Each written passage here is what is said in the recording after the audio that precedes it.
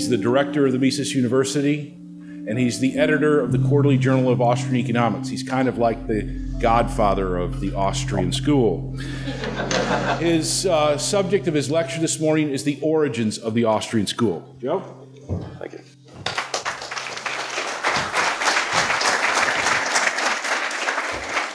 Thank you. I'm really honored to be here to talk to you about the birth of the Austrian school, without which we would not have this institute, obviously.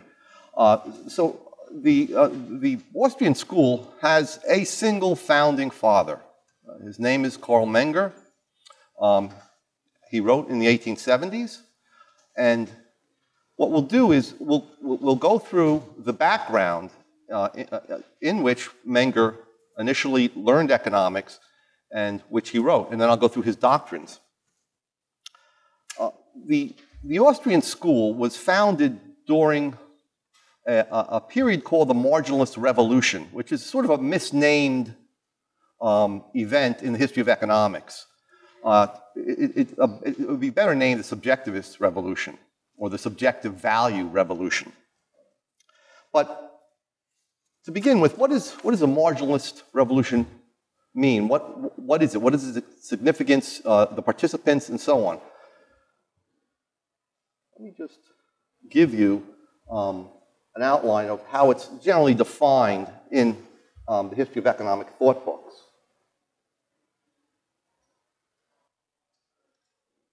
Maybe not. The marginalist revolution is the simultaneous and independent discovery of the principle of marginal utility by three different economists, sort of like the discovery by two different people of Newton and Leibniz of calculus. Okay, they did not communicate before discovering this principle. But as I'll show you, the way that the principle was stated by Karl Menger was much different than the way it was conceived by the other two participants in the revolution. Who were they? They lived in different countries. Karl Menger lived in Austria, hence the name the Austrian School. He published a book, The Principles of Economics, in 1871. William Stanley Jevons was a British economist. In the same year, he published The Theory of Political Economy. And 3 years later, a French economist that had more or less been exiled by other French economists, because he was a mathematical economist, to Switzerland, Leon Walras published his book. Now, not all of them use the term marginal. In fact, Menger didn't have any term for the concept he was setting out.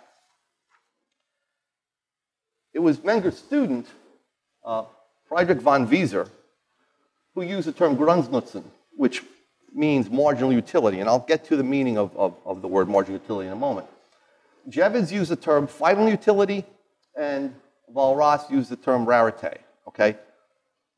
As I said, on the surface, superficially, they seem to be the same concept.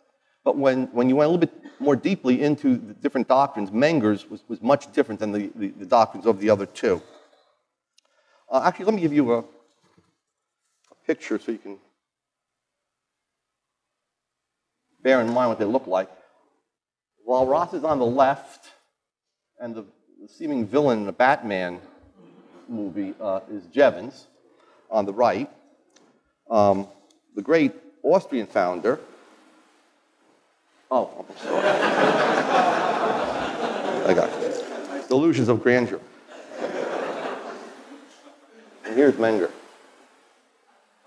A picture and a portrait. Okay. Now, let me just talk about the subtle differences in the doctrines as they were presented. Jevons and Walras were both mathematical economists, though Walras wasn't a very good mathematician, as it turns out, as later economists pointed out. And they conceived of marginal utility as a quantity of satisfaction, an actual quantity that could be measured. It could be added up, it could be compared between individuals. Unfortunately, their vision infuses economics today. But Menger conceived it something much different. He thought it was, he looked at it as sort of the outcome of an individual actor's judgment about the importance of concrete wants in satisfying of concrete goods in satisfying his wants. So Menger's focus was on human wants. And this was the beginning of Austrian economics. But he discovered much more than the principle of marginal utility.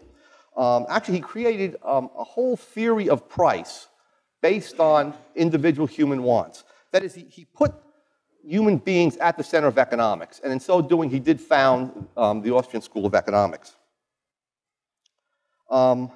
He was a genius in a certain sense. Now, he was a genius in the sense that he created something new under the sun. The French economist, J.B. Say, corrected economists in 1802 when they said that production was the creation of goods. He said, well, nobody could produce anything in the world. Everything in the world is always in the world. You can only transform it. You can transform matter into different forms.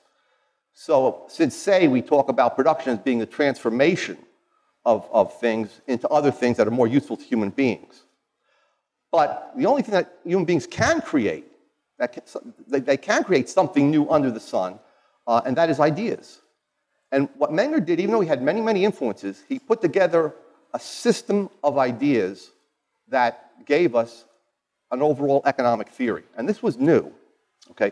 Many economists prior to Menger had seen that, in fact, human wants, subjective value, were the most important causes in economic phenomena. But they weren't able to construct a theory of price, of how things were priced, based on these insights. And that's where Menger's genius lay. Now, he was recognized by some of the greatest economists and historians of thought. That is his contribution. I'll just put up a few quotes. Joseph Schumpeter, who was an Austrian by birth, but was not really a follower of Menger, but was a great historian of thought, wrote that Menger's nobody's principle and is nobody's pupil, excuse me, and what he created stands. Menger's theory of value, price, and distribution is the best we have up to now. And now he's writing in the mid-1920s.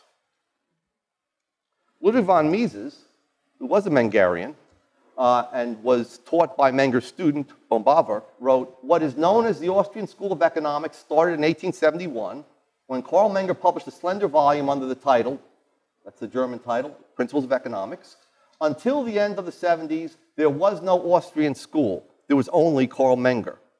And he influenced a number of brilliant minds, two in particular who were quite brilliant.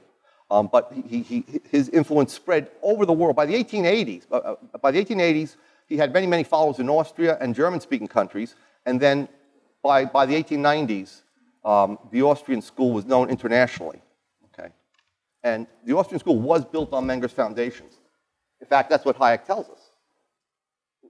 Hayek, who also is no mean historian of thought, says that the Austrian school's fundamental ideas belong fully and wholly to Carl Menger. What is common to the members of the Austrian school, what constitutes their peculiarity and provided the foundations for their later contributions, is their acceptance of the teaching of Carl Menger.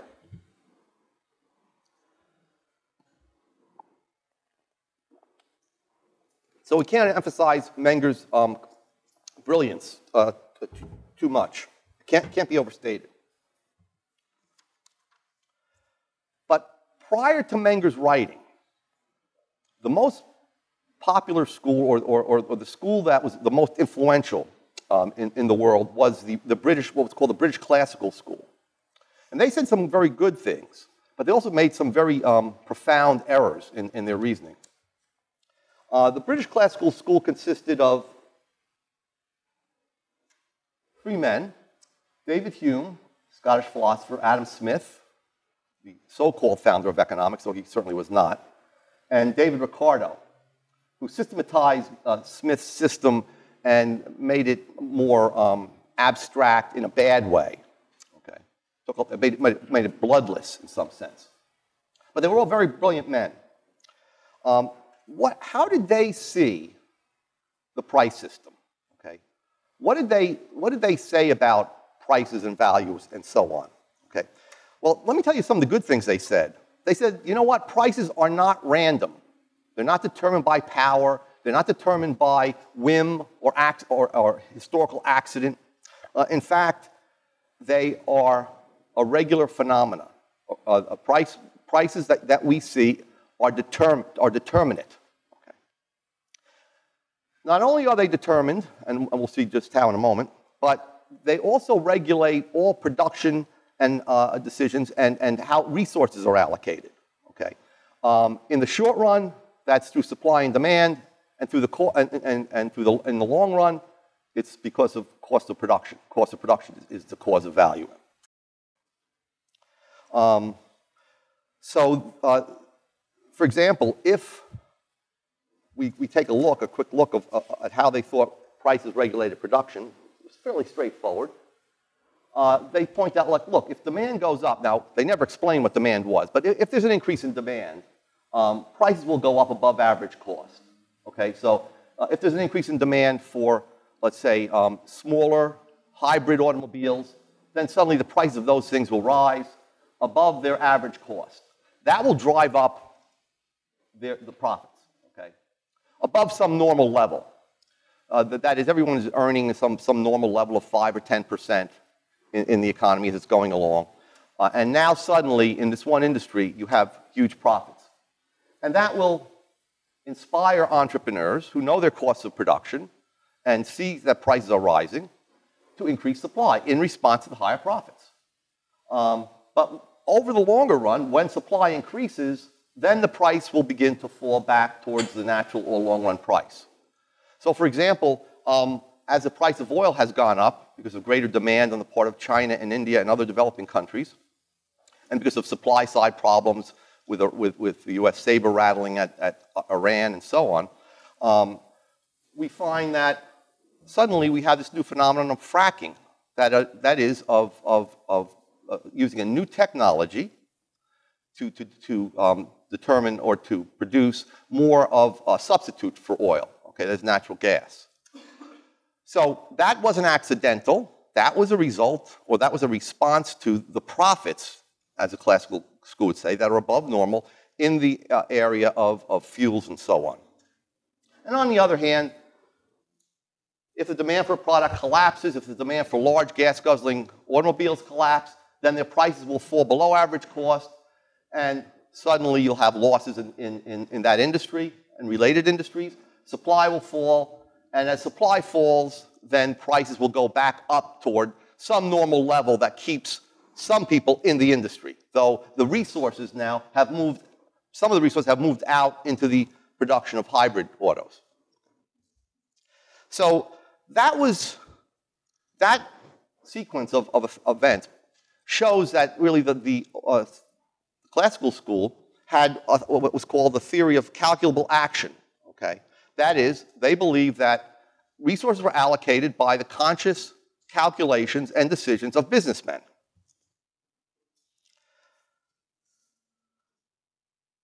They also, in the short run, held that supply and demand was a principle that held not only in England or Scotland, but all over the world. It was an immutable principle, and it was a universal principle. And finally, Menger agreed with all of this. Menger thought that all of this was correct, okay? But he did find some problems with the classical school. And in fact, there were a number of flaws. So let me just quickly go over the flaws, and then we'll talk about how Menger addressed these flaws. The first and greatest flaw was that the classical school reasoned in terms of abstract classes of goods, not in concrete units, but abstract classes. They would ask the question, why is it that diamonds are more expensive than bread? Why is it that coal has a certain price, and that price might be less than the price of diamonds? So they talked about goods as abstract classes. When you talk about goods as abstract classes, you suddenly lose the human being involved.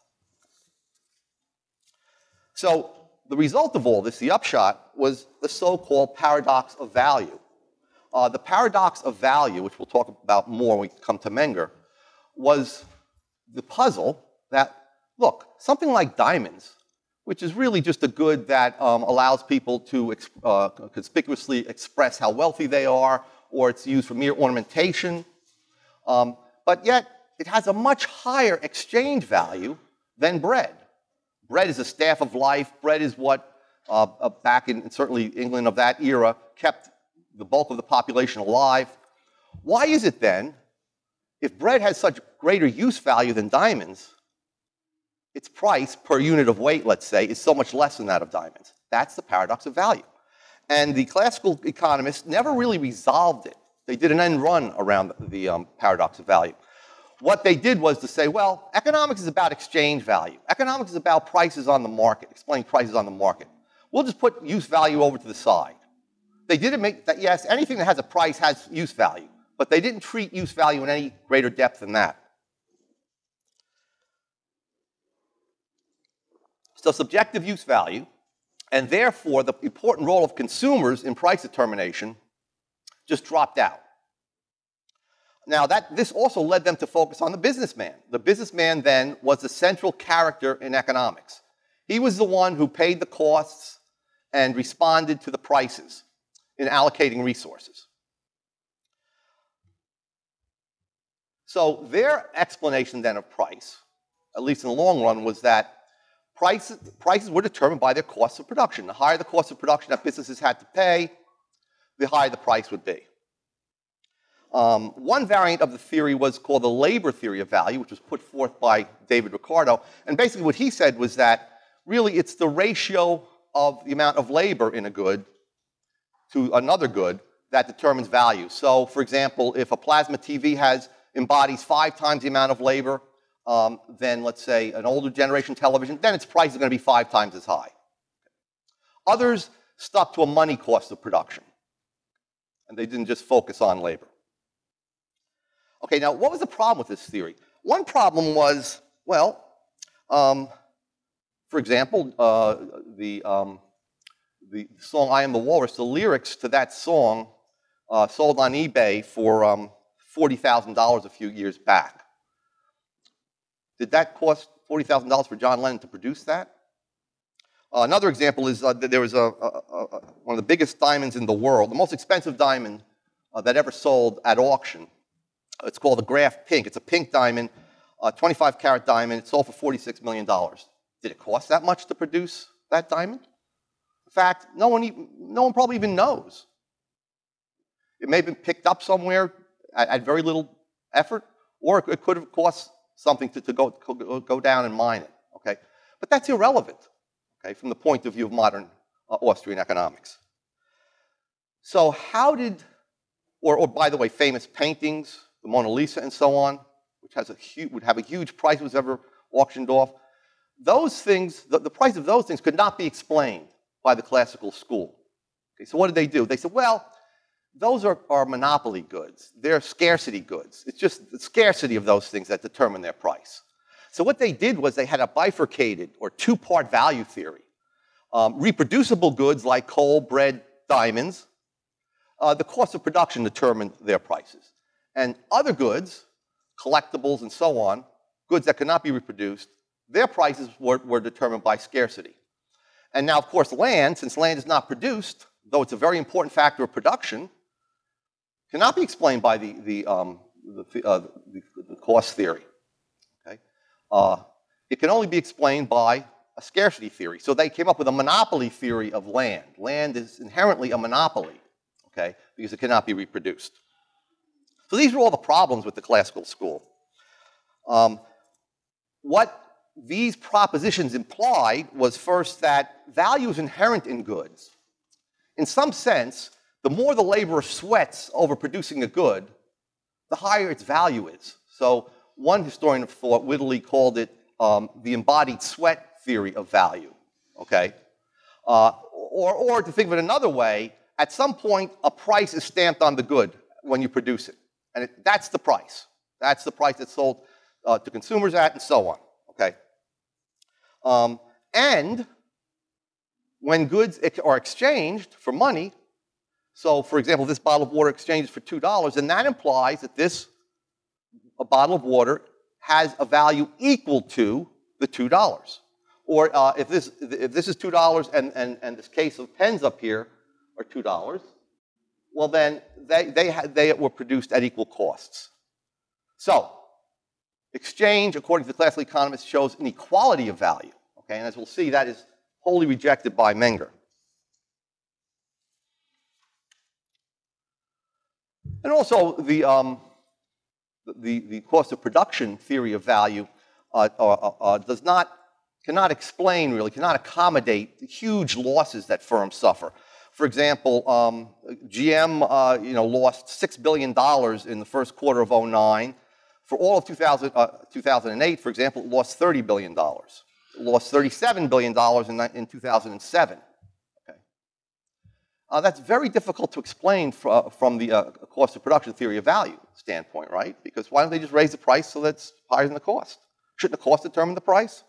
AIG, the big insurance company, lost $62 billion in one quarter in 2008, okay, and $99 billion for all of 2008. And that's inexplicable by the classical theory. Now, they could say, well, it's a short run and so on, but the point is that this, this takes a long period of time. These firms were losing money. And finally, what tended to happen was that they focused on the long run in which there were no profits and losses, okay? And in which cost of production dominated. They thought that the cost of production was the main determinant of prices. Okay, so now let's talk a little bit about Menger. How did he react to all of this? He was an economic journalist in the late 1860s before he wrote his book. He did cover the markets. He did see that prices were changing on commodities markets and other markets day to day or even hour to hour. So in his notebooks, he wrote to himself that, he didn't say the classical theory, but the classical theory or the prevailing theory does not explain prices. And so he set himself the task of explaining prices in a way that takes into account human wants. Now, he's very comfortable with saying that prices are determinate, that we could explain how prices are determined, and that prices indeed do guide production and allocation of resources. He was very, very happy with all of that. Now, in his notebooks, okay, prior to writing his book, he wrote some notes to himself, and in those notes, he said the following.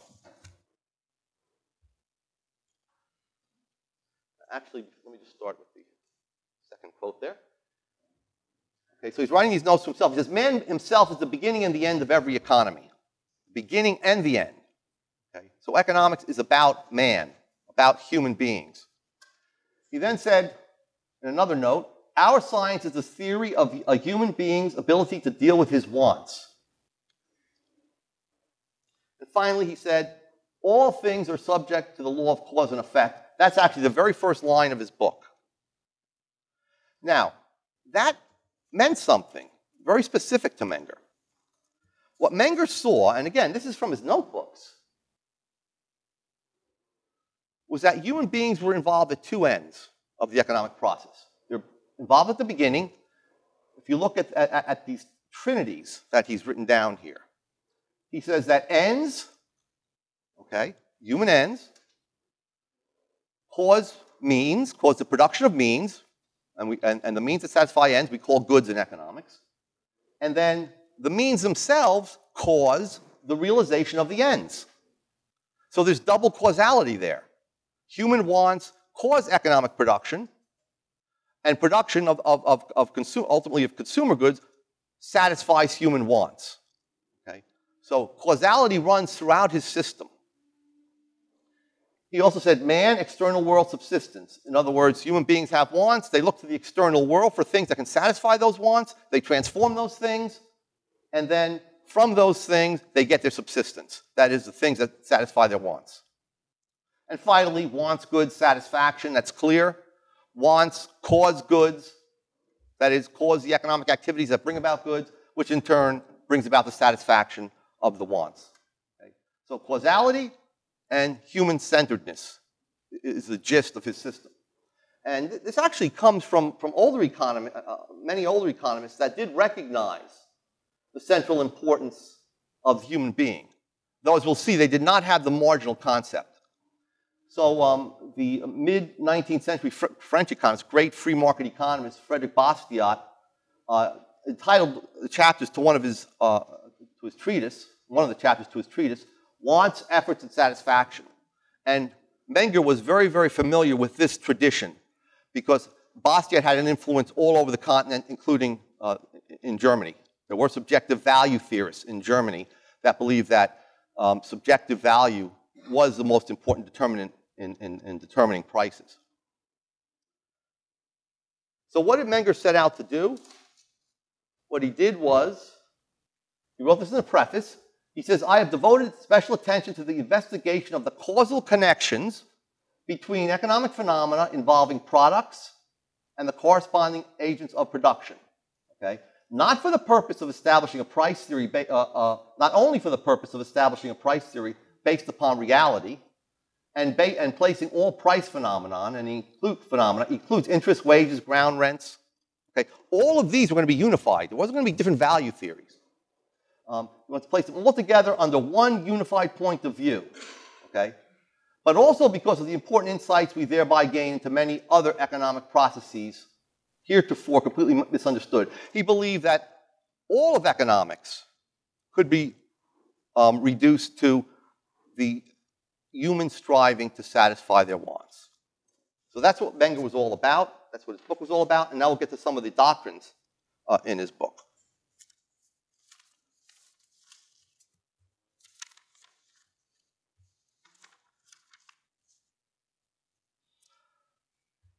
Okay, so one of the first doctrines that Menger talked about was the theory of goods.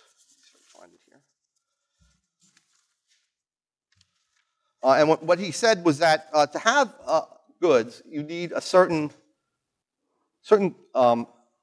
things that exist in the real world. The first is that there should be a human need, and I have this written out someplace to show you.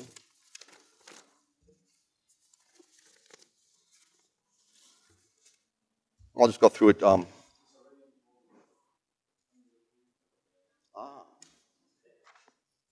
Thank you. Very much. Okay. So there has to be a human need.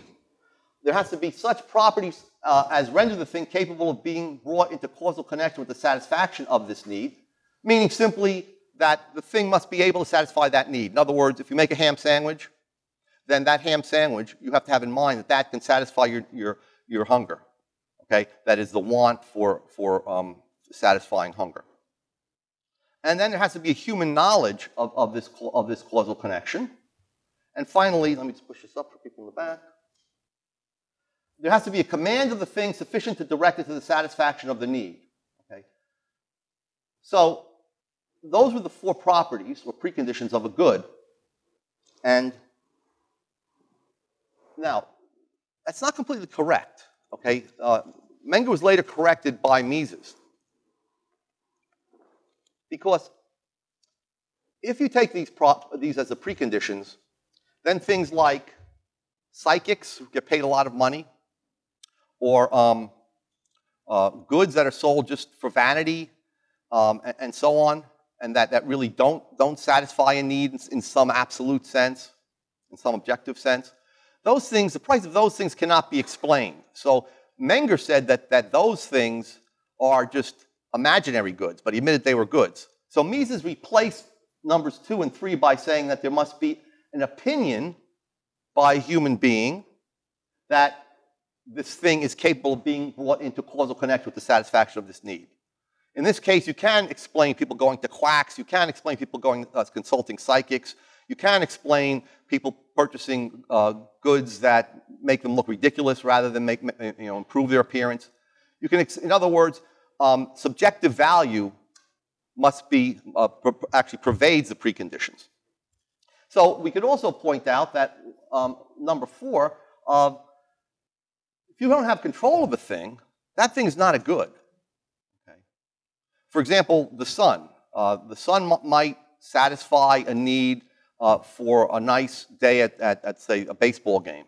But you have no control over whether the sun is going to be out. In other words, the weather, let's say. Whether you're going to have some sort of sunny day or not, if it's going to be pleasant or it's not going to be pleasant, that can't be controlled. So in that case, we don't consider that a good. Right? All of these preconditions must be present.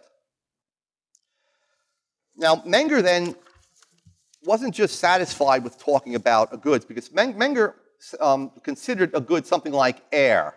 Okay, air is a good in Menger's view because it satisfies the human need to stay alive, okay, to keep one's vital organs working.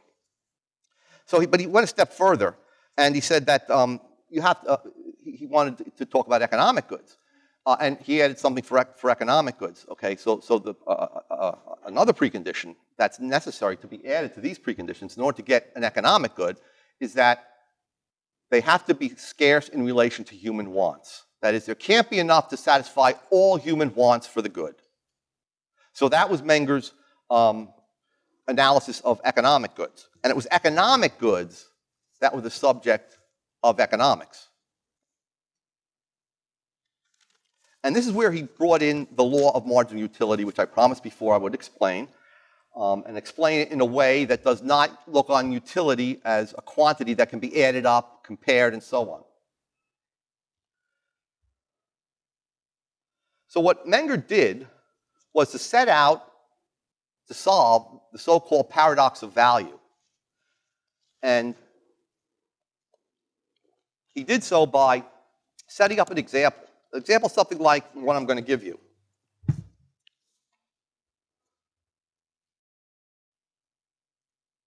He assumed an unrealistic situation in which there's only one human being, and you can think of Robinson Crusoe on an island, shipwrecked, with only his own labor power and the resources available natural resources available on the island. Now, Robinson Crusoe has many wants. One of which is for food and for food products to satisfy various ends. Okay, he has many different ends. So let's assume that he can eke out some sort of a harvest from grain on the island. He finds that there's land there that grain is growing wild, and that he can harvest that grain. So he must use it to serve his most important wants. And to determine which wants are more important, he ranks them. Okay? There are many wants for grain. So in order to use it for the highest ranked ends, there has to be a choice. And in order for there to be a choice, there has to be a ranking. So he ranks them as follows, assuming we the external observers know this. The first is for bread for sustaining life. The first sack of grain will sustain his life, will allow him to live for another year. Okay. Then the second would be for maintaining health and vitality. If he has the second batch of bread produced from this grain, then that will enable him to satisfy other ends. He won't just have to lie around in a very weakened state. Okay. He'll be healthy and he'll be able to achieve other ends. The third is seed for the next harvest, for next year's harvest. That is, that will keep him alive and healthy for another year. And let's say there's a fourth one available. That would be for, he may use whiskey. I prefer vodka. So he would produce a beverage to go along with his meals. The fifth would be for feeding farm animals. Let's say there's chickens and there's let's say other types of cows or goats or whatever yield milk and meat and so on. He's lonely, so he needs a parrot to talk to him. At least it can repeat words. I mean, there's some sort of companionship there, and so on. Let's say he would, if he had 20, he could use up to 20 sacks. Beyond that, it would be no longer an economic good. And let's assume that he initially has only 5 sacks. So Menger then asked the question, okay, and he was very insightful in asking certain questions, questions that would lead to advances in economic theory. So the question he asked is, let's assume that this guy has 5 sacks of grain. Okay. What is their value to him? What is the value of each sack? Are they all different? But then how could that be? Each sack is exactly like every other sack. Each sack is interchangeable, can be used for all the same ends. So the fifth can be used for all the same ends as the first sack, for example. Are they equal in value to some average of those five? And then how do you average out the importance of those sacks? There is no unit of measurement. So Menger said, imagine the following situation. Imagine that there's some rodents that burrow into the barn and eat the second sack. Okay, they devour the second sack. So the next morning, when Robinson Crusoe enters the barn, he finds he only has 4 sacks. Does he give up the second end? Okay, does he use the sacks for his first, third, fourth, and fifth end? Well, of course not. They're interchangeable. What he will do is reallocate sack number 5 to the use that would satisfy the second one, okay, the second ranked one. So, no matter which sack is lost, the end that's not fulfilled is the fifth end. Therefore, every sack is valued at the importance or value of the fifth end. Now, this is where marginal utility comes in. Utility is another word for satisfaction. Marginal to Menger means dependent or relevant. What is the relevant end that is lost no matter which one of those sacks is destroyed? You lose the satisfaction, the utility, from the fifth end, from the lowest ranked end that can be supplied or that can be satisfied by the given supply of the good. So Menger came up with the rule that, the law, that the value of a unit of a good is always equal to its marginal utility. So every single one of those sacks is equal in value that is attached to the satisfaction of the fifth ranked end. Now, if he fortuitously comes upon a sixth sack, okay, he's able to harvest a sixth sack of grain, then what happens? Well, now he can satisfy a lower ranked end, the sixth end, and that means that the marginal utility has dropped. So the more you have, so the corollary law is that as the supply of a good that an individual possesses increases, the marginal utility and therefore the value of the good falls. On the other hand, if he were to lose the fifth or one of those sacks, then the marginal utility rises. So the smaller the supply, the greater the value of each unit. So that was Menger's derivation of the law of marginal utility. Notice it doesn't talk about quantities of anything. It doesn't add anything up. It focuses on human wants. So how did he solve the paradox of value with that? Well, what Menger pointed out then was, very simply, in a normal situation, diamonds are very, very scarce in relation to human wants. Water is not very scarce. So if we're talking about the water diamond water paradox, it's sometimes called. So the marginal utility of diamonds on someone's value scale is much higher than the marginal utility of the last gallon of water, if you want to compare a diamond to a gallon of water. And that's why it's much more valuable. And that's reflected in a market economy in which you have exchange in the much higher price of the diamonds. It has nothing to do with their costs. Okay? Diamonds could be just as scarce as they are today. They could have all been found at little cost on beaches and so on, and their price would be the same. The cost is totally irrelevant to diamonds and to the price of diamonds. Now, change all that around. Imagine a situation in which someone has that $46 million pink graph diamond that I was talking about in their pocket, and they're in the middle of the desert, and they haven't had water in 3 days. Would they trade that diamond for a gallon of water? Well, it doesn't matter if they paid $46 million for that diamond. Of course they would. At that point, after the third day, their organs begin to shrivel, and their vitals begin to deteriorate, and they die. So basically, they're comparing their life, okay, which a gallon of water will allow them to sustain, with the best use of that diamond, and the diamond has a lower margin utility in that case. Okay, because now water is more scarce. So it's a question of how scarce the good is. The same thing is true in a normal situation. Air is not a free good.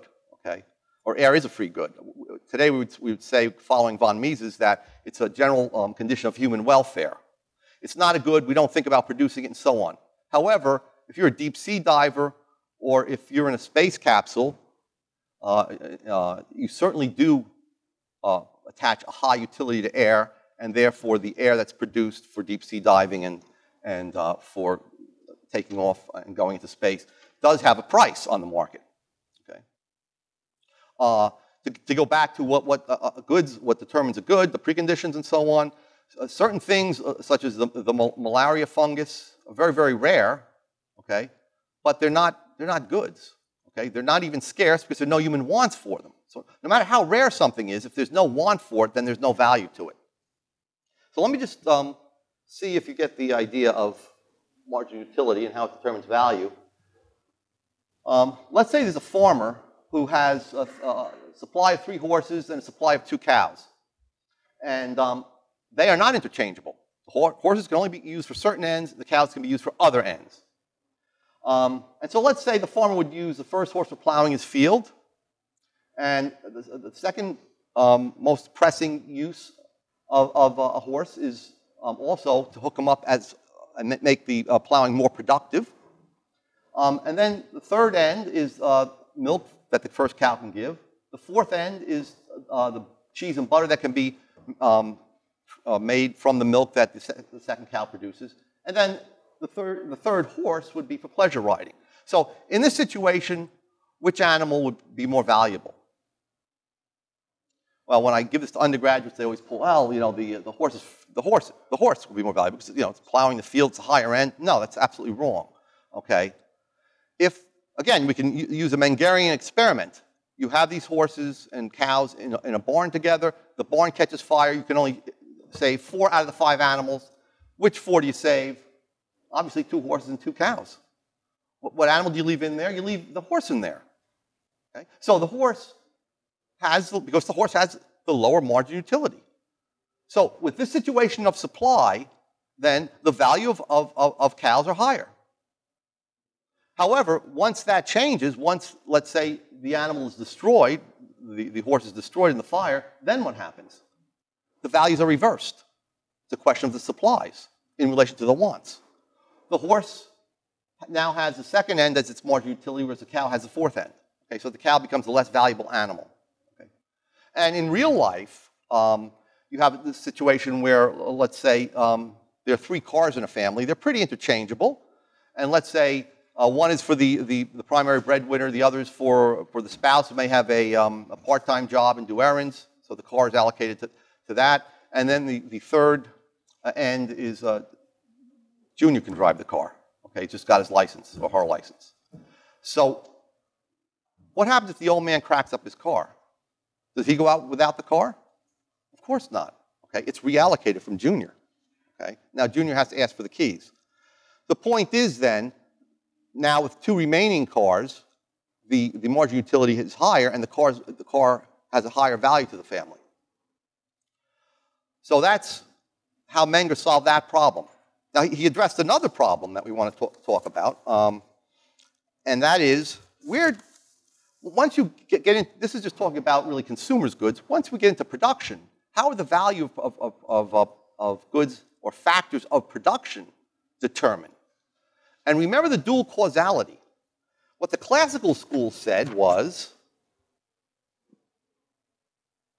that if you're going to produce bread, let me put it up a little bit higher.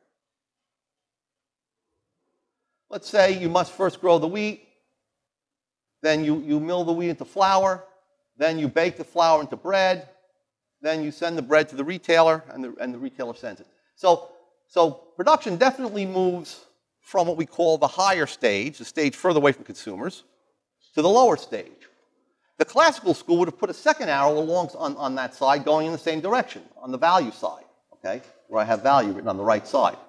That is, it's because the wheat is expensive, or because the wheat costs something, that the flour from, which is made out of the wheat has a price, and so on.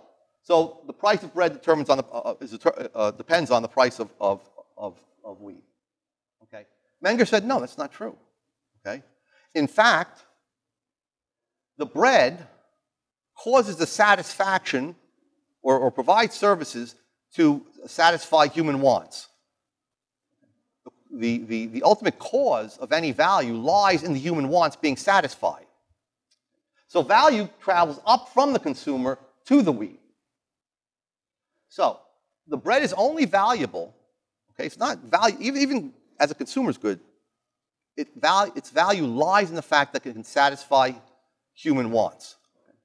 The value of the bread at the wholesaler is only valuable because the bread is valuable at retail. Okay? And the bread at the wholesaler bestows or imputes, it's called the theory of imputation, it imputes value back to the flour. The only reason why the flour is valuable is because it causes the production of the bread. Okay? So value causality travels upward, production causality travels downward toward the consumer. Okay? But what precipitates the whole process? What precipitates the whole process is human wants. That causes the value of the various stages of production. So for Menger then, this was the ultimate refutation of the cost of production theory of value. Because if you have land up there, okay, the only reason, when I didn't put that stage up there, the only reason why the land is valuable is because it can cause the production of wheat. So one example I give, it's kind of dated now, to drive this point home, is the case in which, well, actually, if you've seen the movie Witness, starring Harrison Ford, which takes place in the Amish country, the Amish people are sometimes called the plain folks. They don't wear any sort of ornamentation. They don't even have buttons on their clothes. They just use sort of hooks and hoops to fasten their clothing. So needless to say, they don't wear any diamond jewelry. Now let's assume that all Americans adopt that moral code, that type of value system. What happens to the price of diamonds? Assuming they don't have an industrial use for the moment. Fall to zero. What happens to the high wages, or the high salaries of expert appraisers of gems, and to the craftsmen who fashion fine jewelry? Those wages fall to zero. What happens to the value of diamond mines? Zero. Menger used a similar example. He used tobacco products. So if people suddenly feared for their health and stopped smoking cigars, cigarettes, chewing tobacco, and so on completely, what would happen to the value of prices of cigarettes and cigars and so on?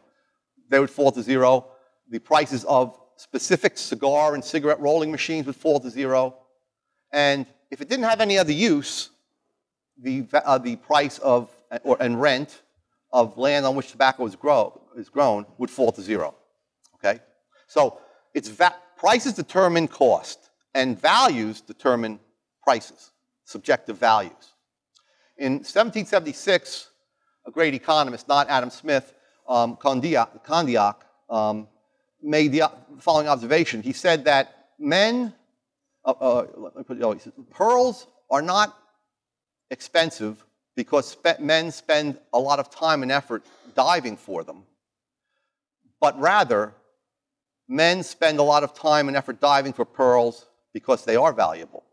Okay, so they incur those costs because of the high value. So there's an imputation backwards from consumers. Okay. So the paradox of value is completely resolved by Menger. He also shows the correct way in which the value of the factors of production are determined, including labor, including land. He has one theory of price for everything. Okay, now, he's repaired that bifurcation of the dichotomy in value that the classical school has. Also, he's gotten rid of the cost of production doctrine, so that even in the long run, prices determine costs, okay? In the long run, when profits are wiped out, and that will be another topic this week, prices are equal to costs in the long run. But not because, in some sense, costs determine prices, but because prices will determine costs throughout the economy, okay? But there was another thing to settle, and that is, look, okay, so I've explained why the price of, let's say, flour and ovens and so on, why they have prices, okay? But Menger went a little bit further and he said, is there a way to separate out the value of each specific factor of production? Because remember, at every stage, there's many different factors of production, not just one, as I put there, okay? There's labor of various different kinds. At the lower stage, at the intermediate stages, there's a lot of capital goods, all different from one another. How do we explain the value of any of these things? And there, Menger came up with what was later to be called the law of marginal utility. He didn't do it in quite a definitive manner, but he suggested the solution. And again, it was by asking an important question and then answering the question. And let's take the following. Let's say that if I had 90 units of labor, 2 horses, 1 plow, piece for plow, 40 acres of land, and 500, let's say, pounds of fertilizer, okay, that's called a production function. If I combined all those things, remember, man can't create anything. It can only transform some things into more useful forms. I can transform all of those things under the direction of the entrepreneur, under my direction, let's say I'm the owner and the entrepreneur, into 1,000 bushels of wheat, okay, 1,000 W. So there's all these different factors of production involved in this production process. How do we determine the value of any of them? That is, what's 1 pound of fertilizer worth? What's 1 acre worth? Now, Menger did not go into a fully developed economy with a price system. He was still talking on the level sort of a single individual. But you can see the solution that he suggested. He said, let's, so those are all, those 500, those are units of fertilizer are all 100 sacks of fertilizer, 100-pound sacks. So it's 500 100-pound sacks of fertilizer. So let's ask the question then. What is the value of a 100-pound sack of fertilizer? And so he said, how much would the total product decrease? This is the question. How much would the total product decrease if a unit of the factor of production was subtracted from the process of production? Again, just like subtracting 1 animal or subtracting 1 sack of wheat, he posed the question in a manner that was easy to see the problem and to solve the problem. He said, well, let's say that if we changed fertilizer, if we subtracted from the process 100 pounds of fertilizer, left everything else alone, okay, 100 of those 500 pounds, then what would happen to the wheat? So the delta sign is simply the change. Wheat would fall by 40 bushels, okay? So instead of 1,000 bushels, if you took away 100 pounds of fertilizer, you would only get 960 bushels of wheat, okay? So then what becomes the value of the fertilizer, of 100 pounds of fertilizer? Well, the marginal product, meaning the amount that depends on the use of that extra 100 pounds, is 40 bushels of wheat, and therefore the value of the marginal product of that 100 pounds of fertilizer is the value to the farmer of the 40 bushels of wheat. It's the marginal utility of the 40 bushels of wheat to the farmer. Okay? And you can put prices in there and you can make it, you can modernize the example. So he's still talking about a single person.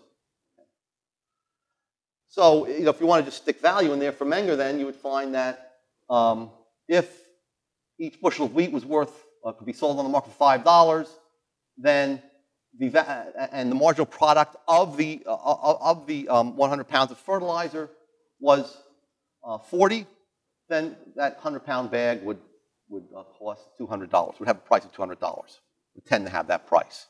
Okay. So in any production process, factors of production tend to earn their marginal product, okay? And that marginal, or the value of their marginal product. All of that, again, depends on prices, which depend ultimately on consumer demand. Finally, I think I have a few minutes. Yeah. What did Menger think of the theory of exchange that was proposed by the classical school? That is, that things exchanged were equal in value. Well, what Menger said was that, in fact, that's completely wrong. In fact, he pointed out, every exchange indicates or reveals a double inequality of value. Okay? So let's just take a horse and a cow. A has a cow, B has a horse. Okay? The animals that I put in parentheses represent what they don't have, what they would like to have. So if indeed this exchange takes place, that is what is revealed. Okay? If A and B exchange a cow for the horse, then it must be the case, according to Menger, that the horse has a greater value to A than the cow did that he gave up. Okay? What each individual gives has a greater value than what's given up. So notice that neither value the cow or horse equally, and in fact, both of them value them in reverse order. That's called the reverse valuation of wants.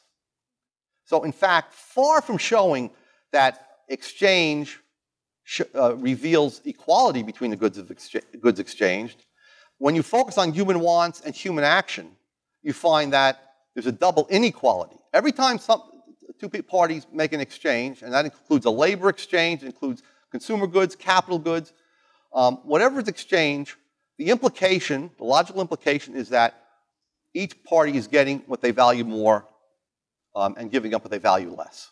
Okay? Otherwise, the exchange would not take place. There would be no rationale for the exchange. Does that mean that people are always happy after every exchange they make?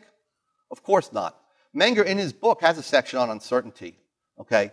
And once you talk about uncertainty, as von Mises shows, you talk about regret, because not all your expectations are going to be fulfilled. So let's say somebody buys a motorcycle, and he initially, before the exchange, foresees himself riding along on this road and on the sunny road through the mountains and so on, and attracting women and so on and so forth. Well, let's say 2 days after he gets the bike, he's caught in a rainstorm. He skids out. He's almost hit by a few large trucks, and it's not such a pleasant experience.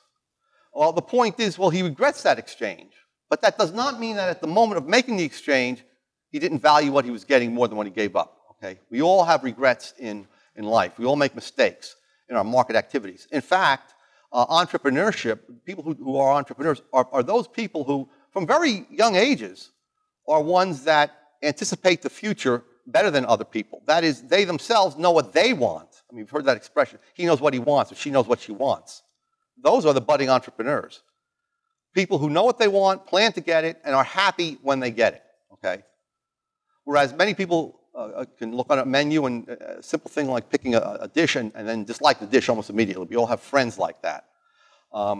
They're not good entrepreneurs in their own life, and they probably would not be good entrepreneurs in the business world. So just to one last point here. The sellers and the buyers, I mean, you can update this to a BMW 550, and again, there's an exchange that takes place. And that can come from Germany, or it can come, this holds across borders. Okay? So it's absurd to say, for example, that buying a good from a foreign country somehow hurts the American economy or has a negative impact on the American economy. The American economy are the individuals that compose that economy. Anybody who buys a foreign good is doing so because they anticipate that that good will have a higher value than the money they're paying for it. So everybody wins in that situation. Okay? The fact that some people that are producing goods that have higher prices or lower quality here in the US now don't get their business is just another component of entrepreneurship. I mean, it just that happens. I mean, that happens when somebody shifts from a barber to a hairstylist. Okay? It happens domestically. It happens when a new technology comes in. A new technology destroys more jobs in industries than foreign trade ever did. Right? But at every step of the way, the people involved in the exchanges are all gaining from those exchanges. Okay? The fact that you exchange with one seller and not another seller, whether or not that seller be located on one side or another side of some mythical border, does not make any difference. Okay? All right, I'll stop there. There's a lot more to say on Menger. Thank you.